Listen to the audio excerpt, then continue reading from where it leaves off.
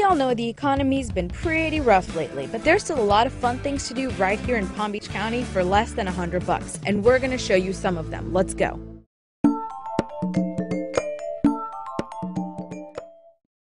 Good morning, South Florida.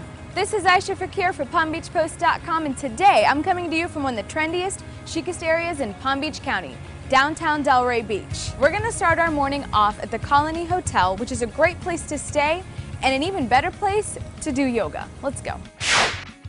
The Colony Hotel and Cabana Club was built in 1926. It offers a private beach club, live entertainment on the weekend, and weekly yoga classes. Well, now that I'm feeling all limber and centered, it's time to check out what else Delray Beach has to offer. I heard something about a Barbie exhibit at Old School Square. Let's go check it out. The exhibit, Barbie's Back and She's 50, runs until October 25th at the Old School Square in Delray Beach. Don't miss the rare opportunity to see hundreds of dolls and accessories on display from a private collection.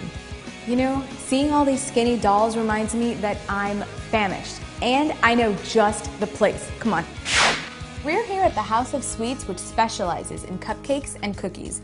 I went ahead and ordered one of everything they had. We've got ice cream, vanilla, chocolate, and black forest cake. So here's what we've got.